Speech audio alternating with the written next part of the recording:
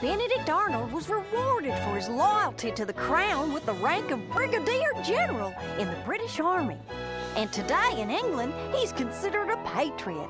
But to American colonists, he was a traitor. Hi, Barry Ding here, and welcome to Barry Ding Live. Our guest tonight is accused of starting the Chicago fire. With us is Mrs. O'Leary's cow, Daisy, and her attorney, F. Lee Bully.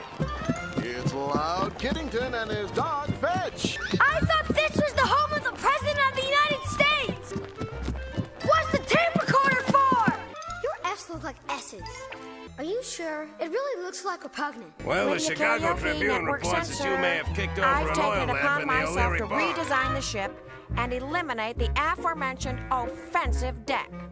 Now, back to the sketch. Let's go to the phones. Chicago, Illinois, you're on the air. Am I on the air? No, next caller, go ahead. Elephant Man, you're huge. Does the word diet mean anything to you? Ding, ding, ding, ding, ding, ding! We have a winner!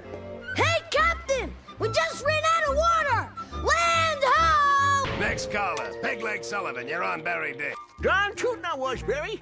I was visiting O'Leary's when I seen the flames in the barn. So I runs in and saves the calf. But my pig leg got stuck in the floorboards.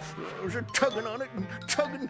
So I pulls my leg out and hops away. Okay, time for one more phone call. Zuma Beach, California, you're on the air.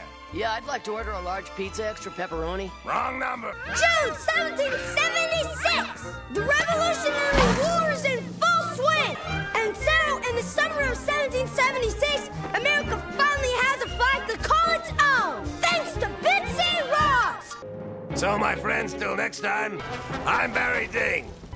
So long from Barry Ding Live, sort of.